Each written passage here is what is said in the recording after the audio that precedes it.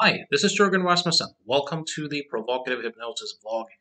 This episode is about Sam Harris, no free will, and the implications for psychotherapy, hypnotherapy, and coaching. So, let me start off by saying this. One of the most profound and liberating discoveries that I have made in my life is the realization that free will is a myth. Now, I know that for most people, that might sound borderline insane and completely counterintuitive, but it's true. It's also one of the areas in my life personally where I have made a 180. I used to, as a teenager, young man in my 20s, to strongly believe in free will. And then as I learned more, got a bit more sophisticated, I landed on more of a position that, well, we probably don't have that much free will, but clearly we have some free will, some free capacity to choose.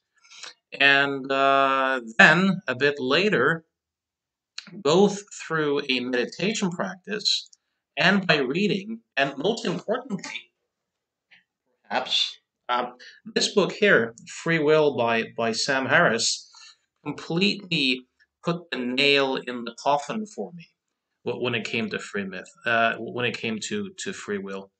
So let's talk about this a little bit. This is also something of a double-edged sword. So I'm going to talk about the book. I'm going to talk about the experiences that I have made with clients in my actual practice. So, as Sam Harris points out, the idea of free will seems to rest upon two basic ideas. The first idea being that I am the conscious source of many of my thoughts and behaviors. That's the first one. And the second one that kind of logically flows from that is that I could at any point have chosen differently. So, for example, I just had a beverage of Pepsi Max, that I bought at the local store right down the street. If we roll the tape back, I have the free choice to choose to drink iced tea, for example. Now, both of these ideas seem true, but they're in fact not true. Neither of them are true. And it can be a huge liberation to see that A, I'm not the conscious source of any of my thoughts and behaviors. And B, at no time could I actually have acted differently. There was no such choice. So let me start off by a couple of client stories that kind of illustrate the benefits of this. So, at a seminar I did in Birmingham a few years ago, I worked with a young woman who had a deep conviction that she was a terrible human being at her core. And we did this exercise where we looked for the terrible human being. The premise that, okay, if there is a terrible self in there, we should be able to find her. And she was never able to find that terrible self. And for many clients, that's a big relief. But she kind of looked at me and she said, "No, I can't find any such thing, but I wish I could because I truly am a terrible human being." And her evidence for this was that a couple of years earlier, she had invited a friend out to some boat expedition, and the friend had a fluke accident on that boat expedition and died. So the reasoning was that she was responsible and could have chosen differently. So I did a thought experiment that Sam Harris talked about in his books and many of his lectures. And that is, I asked her to think of a capital or a big city somewhere in the world. And I can't remember which one came up for her. So let's just say that it was Berlin, for example. So she said Berlin. And I asked her, at the moment that you chose and said Berlin, did you have the free will to say Sydney, Australia? And she said, well, yes, of course. And I made the point that if you say yes to that question, you're conflating the fact that you know about Sydney, Australia. It's part of your repertoire, big cities. That's true. But the choice Berlin was the end result of completely invisible processes that you can't see and that you didn't choose. All you really have access to is the end result of that process, which manifested as Berlin. Now, if the end result of that process is Berlin, it's Berlin. There's no freedom to choose that which doesn't appear. I'll say that again. If Helsinki does not appear, there's no freedom to choose Helsinki. There's no freedom to choose that which doesn't appear. And you might even say, let's say that Berlin first appeared, and then Helsinki appeared, and then she chose Berlin. You might then say, well, in that case, she had the free will to ultimately land at Berlin.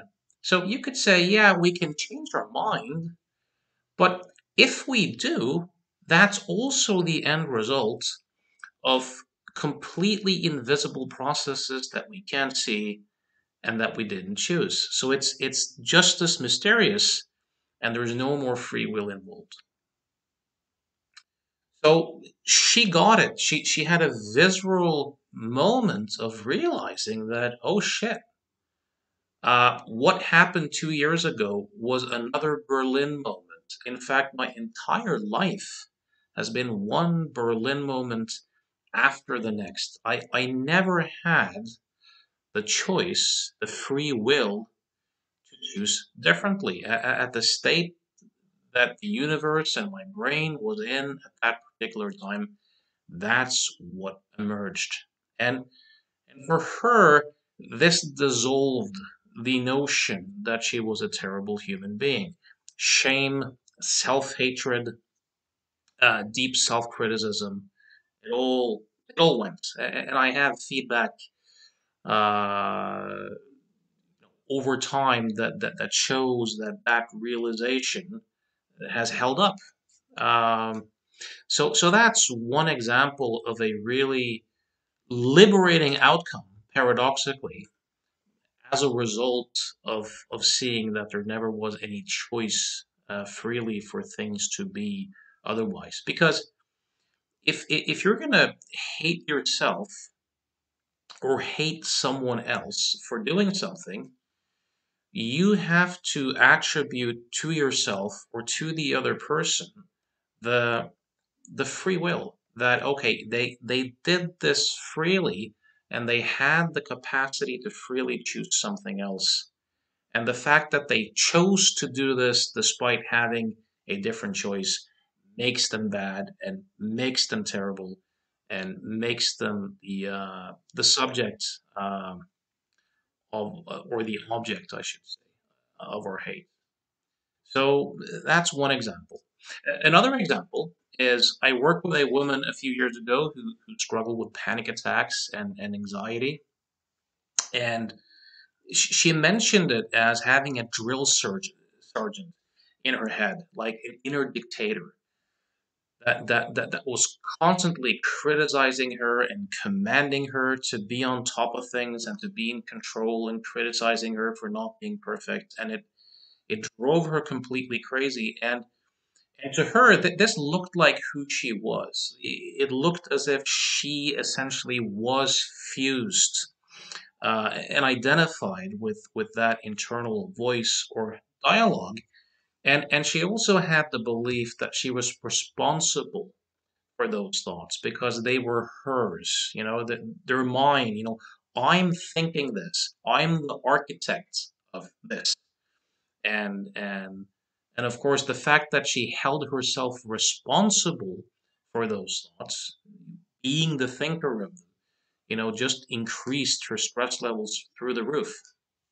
Now, during the session that we did together, I was in this very serene, peaceful flow state where things just emerged, and she seemed to just kind of meet me there. And we just spent time in that space, and her thinking process completely slowed down. So when she walked out the office, she was completely serene. She got into her car to drive home, and the first thing she discovered was that her tinnitus was gone. Now, she had no idea that such a thing could even happen. And she hadn't mentioned to me that she had tinnitus either. I had no clue. But she suddenly just realized that it was gone. Not only that, the inner dictator was gone as well. And she was completely peaceful. But then she had this quick thought of, shit, how am I going to get home? Because she was so used to this inner dictator dictating her every move. And she drove home perfectly. And this lasted for a week and a half. So for a week and a half, she had virtually no self-referential thinking, worry about the future, regretting, reconstructing the past, uh, thinking about how she came across, any internal dialogue about having to perform. It was all completely blown out. The only thing that would appear would be like very practical, task oriented thoughts relevant to the situation that she was in, but there was very little thinking and she was profoundly at peace. And this lasted for a week and a half. After a week and a half, the tinnitus came back a little bit, and some of the internal dialogue and the anxiety came back. But she said to me, that week and a half has changed my life forever. Because what she realized was that she was fully functional. Her kids still got food. She still ended up at work, did her assignments. Uh, she was able to do everything that she knew to do, and she was actually even more efficient at it and more at peace without any of the self-referential thinking going on. And that was so liberating because she had the clear experience that these thoughts were not at all essential or relevant. She was completely functional without them. And the fact that her being remained while the thoughts were gone showed her clearly that she was not identical to those thoughts. They were not essential to who she was. Neither was she the creator of them, neither was she responsible for them, neither did they say anything in particular about her. And that was a huge liberation. We actually came up together with the analogy of the sports commentator, where she said, I used to think that this was me and that I was in charge, but after this experience, I realized that it's more like watching gymnastics in the Olympics. For a very naive viewer who's never watched it before, it might look as if the sport commentators, are making the athletes do their somersaults and stuff like that because there's some overlap between what they're saying and what's happening on the mats. But the reality is that if the sound suddenly got caught from the booth, the athletes would still be doing their stuff. The sports commentators are not making the athletes do. So I highly recommend, once again, buying Sam Harris's book, Free Will, because one reason why I enjoy listening to him and reading his views, especially on topics such as these, is the combination of him having a background as a neuroscientist, a philosopher, and a long term meditator. So it's relatively rare that someone has a lot of competency in evaluating both the kind of third person objective science in the lab, where you look at how the brain operates. And he refers to the typical Benjamin Libet experiments and other similar experiments that show that while doing EEG or fMRI, that the brain has actually decided to do stuff long before we consciously get the feeling and recognition of the decision, and which then kind of deludes us into thinking that we're consciously doing it and being the author of it. So there's since 1983, I think, the first Benjamin Libet study, that there's just like neuroscience experiment after neuroscience experiments where the evidence is extremely strong that there's no place or center or captain of the ship in the brain, or a conductor of the orchestra, and that the brain has decided long before our conscious minds become aware of anything. So there's a kind of spooky conclusion to that, and that is that for pretty solid stretches of times, you may think that you have the complete freedom of will or choice. Your brain has actually decided, and that's a kind of weird idea. Now, if you meditate, something else that he points out that I really like from the book is that he says that the illusion of free will is in and of itself an illusion. Some people might say, well, of course, everything that appears is the end result of invisible, unconscious processes that we, can't see and didn't choose, but that doesn't really change anything because, these unconscious processes are just as much me as the conscious mind is. But the thing is that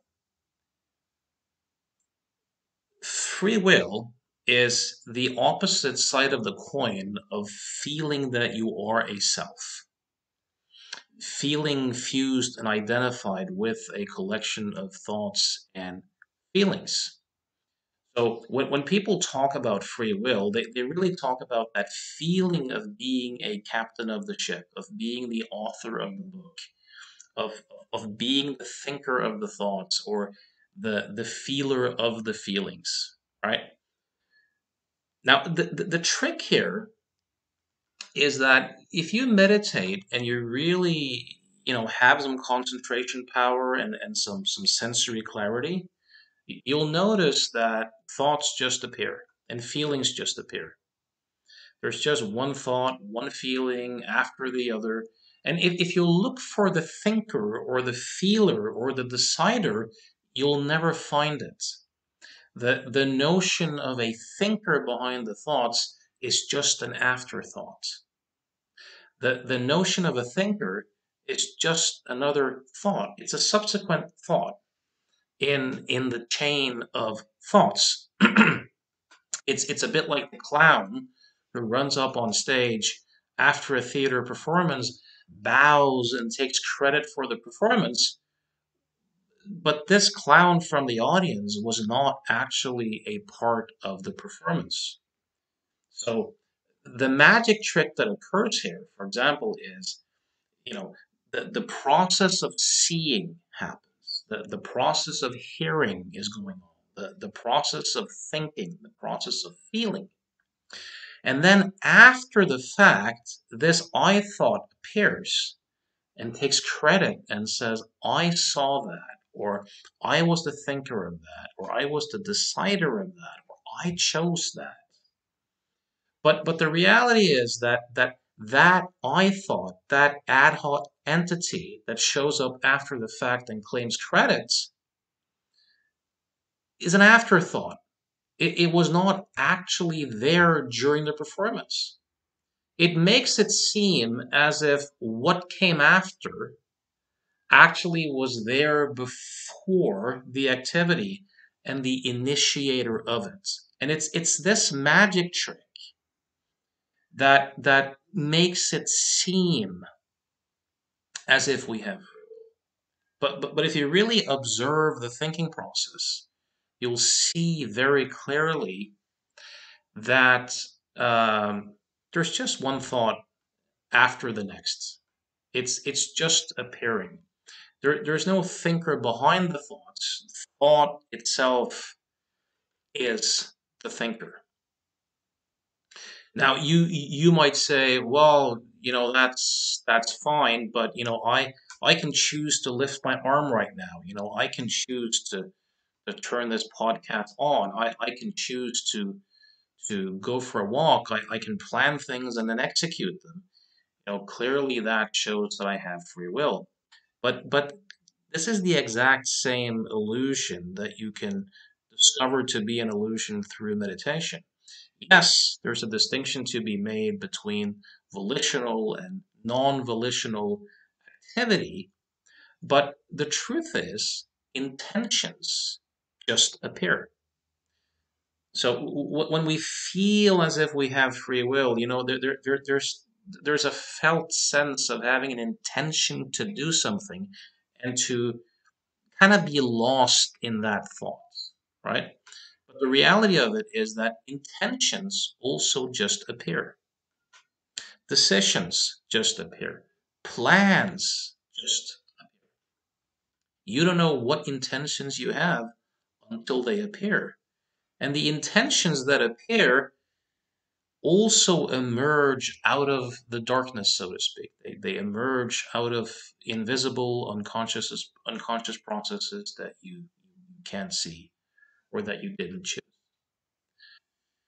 So back to Sam Harris again. Uh, he's pretty clear that the argument here is not dependent upon a materialist orientation.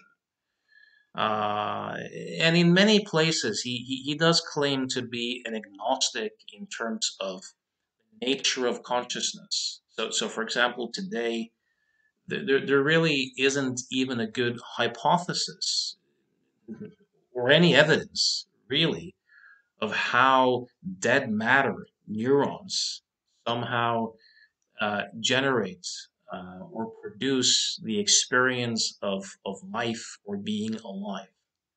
Um, Now, there's been found a lot of correlations between different forms of neural activity and activation in the brain and particular subjective experiences, but that doesn't prove that one causes the other. So Sam does seem to use a kind of cause and effect model here, where he kind of says that these unconscious processes cause these subjective experiences. Um, I think that Donald Hoffman, the cognitive scientist, has a very interesting point where he says, look, the fact that certain processes seem to be at play right before certain subjective experiences doesn't prove that they cause them any more than the fact that if you walk to your local train station and there's a bunch of people, there waiting for the train before the train appears. Well, the fact that there's a bunch of people waiting for the train before it appears uh, doesn't really prove that the people standing there waiting for the train causes the train to appear either. So that is an interesting point. Now, there are some potential downsides to this as well. So I'll give you a couple of examples. I'll find Sam's book again here. He writes a little bit about politics, and I think this might be one of the weak points of his argument. I'll quote from his book here. For better or worse, dispelling the illusion of free will has political implications because liberals and conservatives are not equally enthralled to it. Liberals tend to understand that a person can be lucky or unlucky in all matters relevant to his success. Conservatives, however, often make a religious fetish out of individualism. Many seem to have absolutely no awareness of how fortunate one must be to succeed at anything in life. No matter how hard one works, one must be lucky to be able to work. One must be lucky to be intelligent, physically healthy, and not bankrupted in middle age by the illness of a spouse. Um, let's see here. Yet living in America, one gets the distinct sense that if certain conservatives were asked why they weren't born with club feet or orphaned before the age of 5, they would not hesitate to take credit for these accomplishments. Now, the claim that Sam Harris has, and which I also made, is that seeing through the illusion of free will uh, naturally leads to you being more compassionate. It takes away the, the basis for hatred and shame, and also entitlement and narcissism to some extent. Because you kind of realize that if you're intelligent and hardworking and conscientious and all of that, deep down you really have no credit for that. You didn't create it. These things also emerge out of the dark, just like everything else. However, and I'm not a conservative, I'm not a liberal either. I'm more of a classical liberal or libertarian in my preferences. But if you read Jonathan Haidt, the psychologist who does a lot of research into morals and ethics and politics, um, it's pretty clear that liberals talk a lot more about compassion and diversity and that sort of stuff. But Republicans or conservatives are actually way more generous than liberals. They're way more generous. This is true on a group level, obviously, not necessarily on an individual level. But they're more generous with their time. They're more generous with their money, with donations, with engaged in their local communities. And this is true for all like social economic classes. So rich conservatives are more generous with their time, with their money, with their energy than rich liberals, and poor conservatives are also way more generous with these things than liberals. And it's kind of interesting because many of these conservatives probably are religious and probably truly believe in free will and that they have free will. Um, so that's something to consider. Something else to consider here is while it's true that seeing through the illusion of free will can make you more compassionate and can take away the basis for hatred, Sam seems to argue as if that's a foregone conclusion, as if that's automatically going to happen. I've seen with clients that it's not necessarily so. So, for example, sometimes you could make an argument that we don't hate someone because we believe they can change. We believe that on some level they have the volition to be better or do better, right? And if you completely take that away, you could, I'm not saying that you will, but you could also land with the conclusion that shit, this person over there is just a defect robot. That's just his or her nature, and to hell with that, you know. That could just as well easily happen. And there's another unfortunate potential consequence here too, and that is victimhood.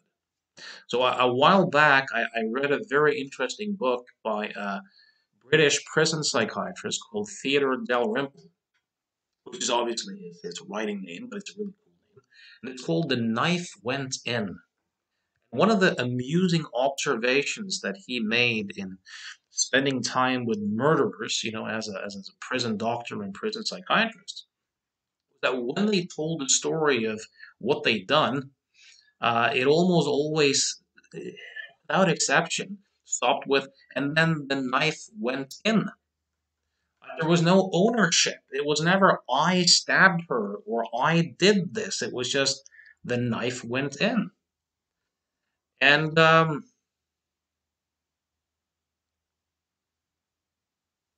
It seems that when people improve and become more mature and develop more capacity for choice, they go from the knife went in to I made that happen, I did that. Consider if someone, a family member or your spouse, did something, uh, kind of cruel or made some serious mistake. The vast difference between an apology stated as "I'm sorry that that happened" versus "I'm really sorry I did that." The latter has a level of ownership that makes the apology more trustworthy, more authentic, than the one that just abdicates all responsibility and essentially says, "Look, the knife went in." And I remember I worked uh, a year back in 2000, 2001 as a consultant for the government for the long-term unemployed. And if there's one thing I've learned is that there's nothing worse than victimhood. Like the most toxic mind virus there is victimhood. The most greedy, entitled, least compassionate, most violent uh, people you can find are the people who truly identify as victims. And that's the problem with the whole the knife went in argument, right? If you fundamentally view yourself as a victim, that's just being acted upon by other people, that's that's problematic. And when you look at psychotherapy, when you look at coaching, you see that for the most part clients will come in and say, he made me do that and she makes me feel and this situation makes me like this. And our job is to help them kind of go just like they do in CBT, right? Well, we have A, the activating events. Your spouse says something, and then we have C, your feelings of being hurt and lashing out, the consequences. But in between, we have a B. We have your beliefs. We have your interpretations. We have how you make sense out of experience, right? So our job for the most part is to focus people on B and to help them realize time and time again that they're experiencing their thinking, that they're experiencing a story and an interpretation, right? Um, and to help them to differentiate their own inner experience from other people's expectations and behaviors and projections, and to help them differentiate other people from their own projections and expectations. And that requires a self. It requires a sense of a self to be able to say, these are my opinions, and that's what I'm going to vote, and these are my expectations, or that's your views, that's mine. Um, the ability to do this seems to necessitate that we develop a psychological self of sorts, however illusory it is. Because if you speak to the knife went in type folks, which I've also had the opportunity to do on a few occasions, you'll see that they don't really have a psychological sense of self that has the capacity to really think and plan into the future and to have good boundaries and to like that's not really there. So as some folks have said in the meditation world, I call Jack Angler, he used to say, before you can be nobody, you have to be somebody.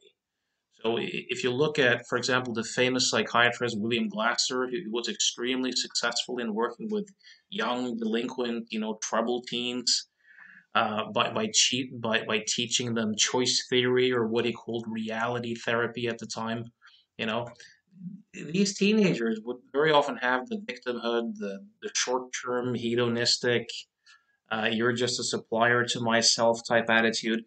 and he would socialize them. He would give them a framework and an ideology. And one of them was the notion of free will and personal responsibility, and that you actually choose. And I see this I see this so often with clients too. That going from being a victim to having the sense that I choose, and that I kind of am the captain of the ship is, well, it's an illusion, but it's an improvement. It's a big improvement. So where I think Sam might not quite be making the distinction is, you see, also, I'll get back to what I was just about to start, but I've had clients who I've guided to see that there's no free will, and they've dropped into a depression afterwards. Because one person said, "Look, it's a bit like being the captain of the ship and feeling that you have the choice to navigate the ship differently, and then kind of being the captain of the ship and realizing that you really have no choice. Like that's kind of depressing." So one reason why I really recommend a meditation practice, and to really explore the illusory nature of selfing or the self, is that if if it's clearly seen that the self is an illusion, that there's no such thing as a self in here, then it's no longer that you don't have free will or that you have free will. It's revealed that there's no I or no self to have it to begin with. And that's way more liberating. Because you don't want to leave someone with the notion that they are the self, they are the captain of the ship, who suddenly went from having choice to not having choice. If someone can, but if someone instead can kind of have the realization that there is no captain there to have that choice, that the entire ship, the entire trip, the waves, uh, everything is just kind of appearing. That is very liberating. So there's a huge difference between someone who meditates, discovers that there's no such thing as a self, and thereby no I or self to have that free will, where everything is just kind of unfolding as it is naturally unfolding. There's a big difference between that and a person who hasn't really developed a sense of self to begin with, who sees himself as a victim, and who kind of says that the knife went in. So, really emphasizing no free will, probably for the most part, is probably in most instances not a good idea unless people have constructed a solid, autonomous sense of self to begin with. Although, I'm not so sure that the two clients I just mentioned had done that. And I've seen young people, teenagers, who clearly haven't done that, who've been tormented by thoughts and who found a huge relief in just realizing that, shit, they're not mine. I'm not responsible for them. I sometimes joke with clients, when they sit there and they tell me their story, and they're having a rough time, and I'll point to the client and I'll say, "Have you noticed that you're suffering a lot and I'm not really suffering at all?" And it's like they look at me with this, like, "You bastard, you asshole," like orientation.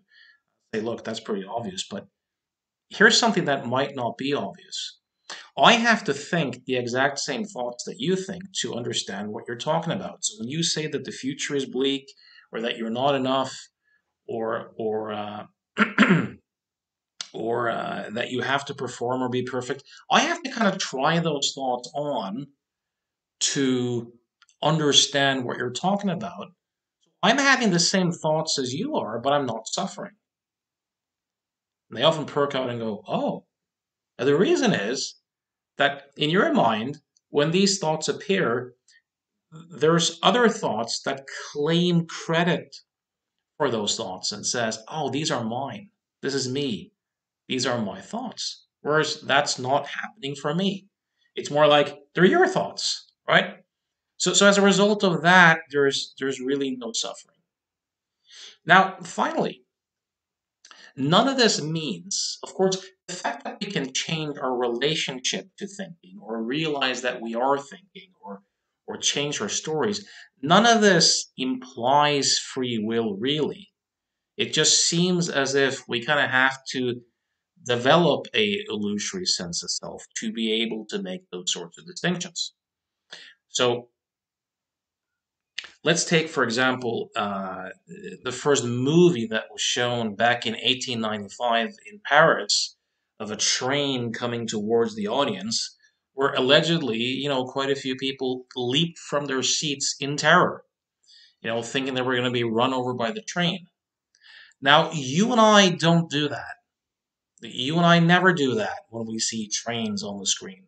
The reason why we don't do that is, in a sense, because we have more freedom. We have a freer map.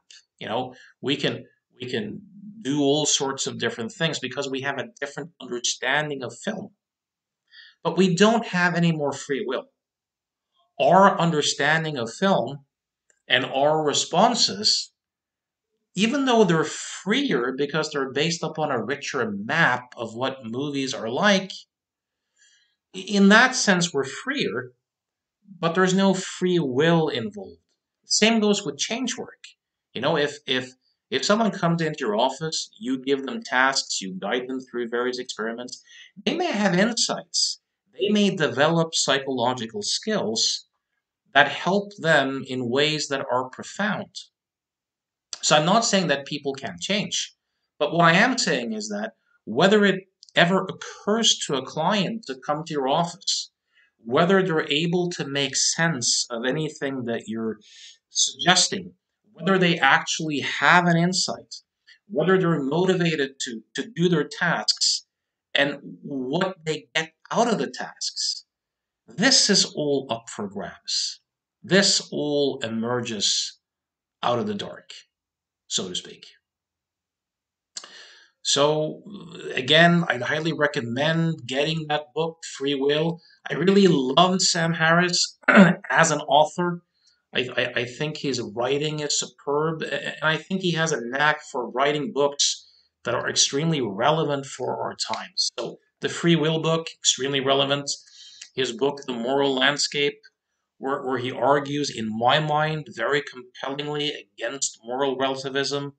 Uh, and argues that science can have a place in determining morals and ethics.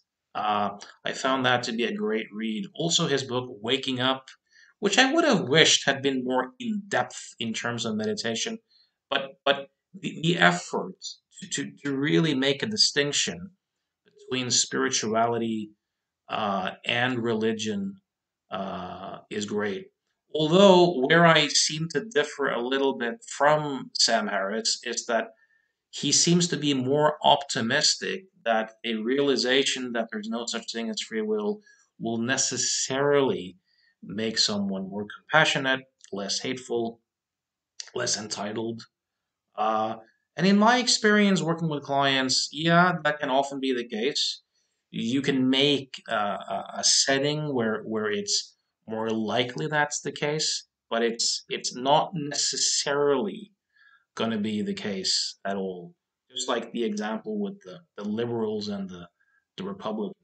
And some brains also may not really be able to do compassion. So let's say someone's extremely psychopathic and they have a realization that there's no such thing as a self, or the flip side of it, that there's no free will. Will that person necessarily be any more compassionate? Doubtful, very, very doubtful. Um, by the way, this is when you look at meditation here, as a final point, One of the first things that we often discover is just how crazy we are, because we could, for most people, just kind of appear, right?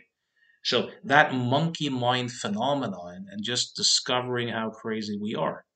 Now, that discovery can, for some people, be extremely liberating, but for other people, it can generate a experience of hopelessness and helplessness. You never know. You never know. Now, paradoxically, if you continue to meditate, you increase your ability to set an intent and to stay focused, right? So you're freer in that sense.